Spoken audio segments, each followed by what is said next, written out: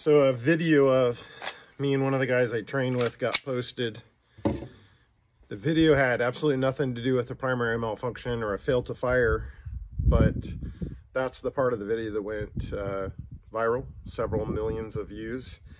And apparently the internet was ablaze with how I did a primary malfunction clearance. I didn't think it was anything earth-shattering, but anyway, here's how it's done. So when you're pointing in at a target and you get the stimulus of click instead of bang, most people will smack. A lot of people will turn and pinch and push and pull, or grasp and push and pull. But with the optic, all I do is I get my stimulus of click, and I immediately index while coming into my workspace, smack the base of the magazine, make sure it's fully seated, and I use a bladed hand with my support hand at about 35-degree angle, generally speaking, but it's in my workspace.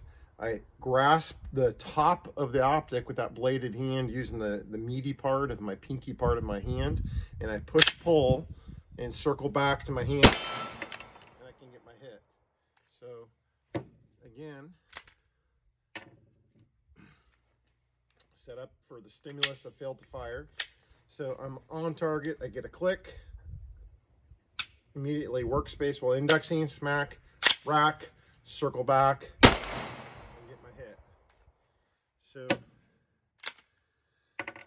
again, the video had absolutely nothing to do with that, but we were shooting some it was some Winchester white box ammo, and been experiencing some hard primers with it, and it just had lots of fails to fire.